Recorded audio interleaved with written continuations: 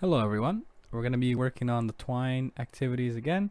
Today we're going to be adding in sound and videos from YouTube.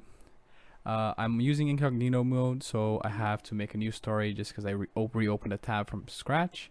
So I'm just going to create a new story. I'm just going to call it music and video story. So there we are at the beginning again. We're going to start by saying after breakfast I hear a knock on the door. So I want to add now a sound for my door. So we already know from last time how to add a picture.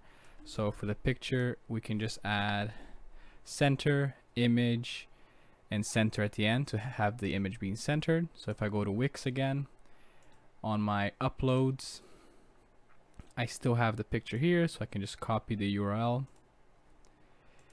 and paste it at the top in between the two quotation marks. I can do a quick check to make sure it's working. So after breakfast I hear a knock on the door.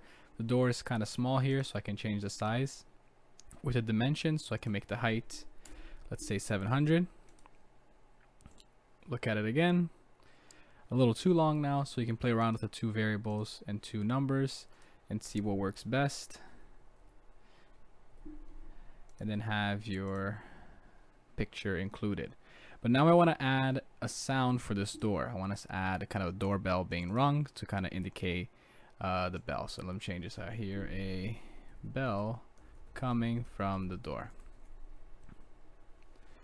So to add an image, we have the image source. To add an audio, it will be a very similar code. The code is going to be audio source instead. Audio source. The main difference, however, is that the file now has to be not .jpeg, has to be a .mp3 file instead. So I have to go find that and get that online. If you have your own sound already, it's a lot easier to just upload it to Wix, just like we did last time. Just upload media. However, if you want it or you're looking for a sound, I usually use Sound Bible. So if you go on Google, Sound Bible, the first link takes to this page, has multiple different sounds you can search for. If I go on the search bar here, I search for door sounds, and I scroll down, tested some different sounds, and I found what I was looking for, which is the doorbell. So I rang and see, and there you go, that's my doorbell sound. There's even two-tone doorbell. I can see whatever I want. Once I decided and found the sound that I want, I can click on it. It'll take me to the page, and I can just click on the MP3 file to download it. It'll download to my computer. Once I have it on my computer, just like for any image, I can go to upload image, upload from computer, and upload the doorbell sound file. You will notice the difference that it doesn't have a picture on it, it's just .mp3, but the idea works the same way. I can just copy the URL. I go to the audio source, paste my URL, and you'll notice the main difference here is that it ends with .mp3. I'll just have it at autoplay, so it starts playing by itself automatically. Let's see if it works. So we heard the sound, that means it's working just fine.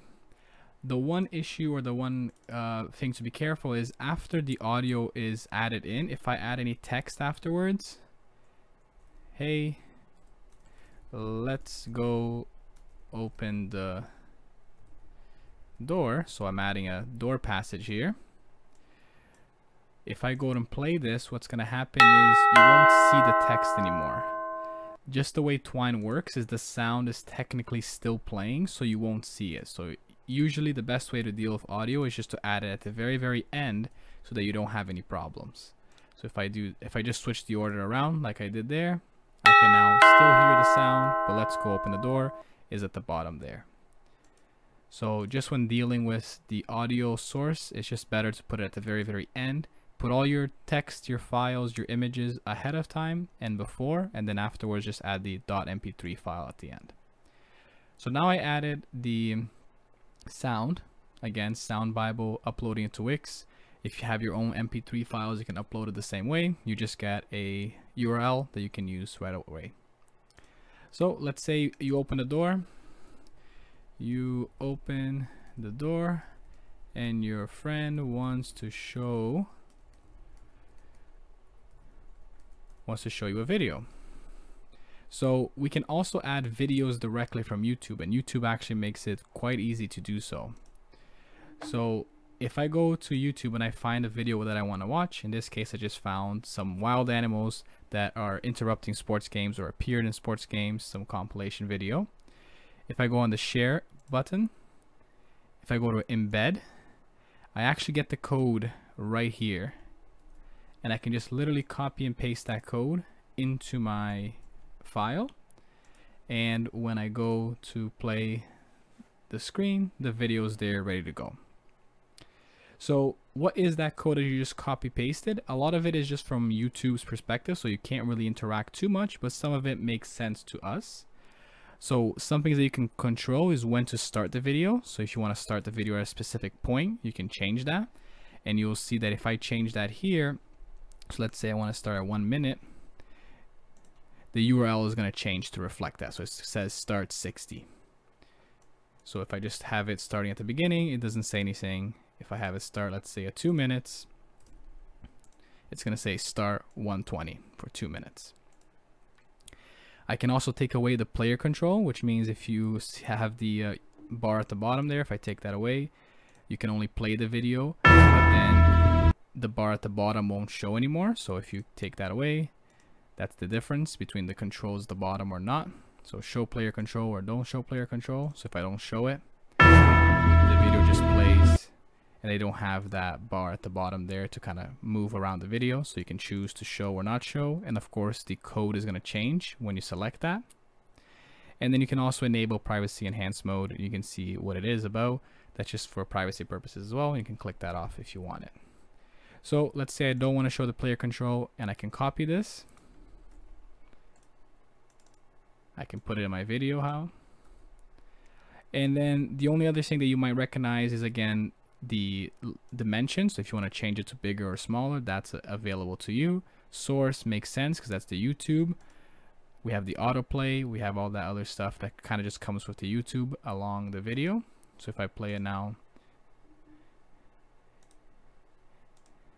and I have it no bar at the bottom, so it's just I can only kind of pause and play the video. I can't kind of move around the video. So that's the two ways to add audio and video to your Twine story, Twine production, whatever you want to call it. We now have images, background images, sound, and video all being added to our Twine. Again, sound using Sound Bible, and adding video. YouTube is very kind of convenient for that. If you go to the share button, embedded, there's the code. You can just copy and paste. You can alter to show the player or not show the player, to start the video at a specific time. And then if you go directly to the story, you can also see that you can change the dimensions. And then the only other thing that you can really change if you want, without getting too into what the code is really trying to do here, is frame border. 0 means there's no frame border. So again, let's look at that. You can see that there's no frame around it. If I put a 1, it's kind of turning on the frame border. So if I change this to a 1 and then I run the video again, you'll see that now there's a white border around the video. So no border or yes border, you can kind of choose between the two as well. The other stuff here is a little bit more advanced, so we'll kind of leave it for later to kind of really dive into what they mean. But now you have the ability to add audio and video as well. Thank you for watching. Have a good day.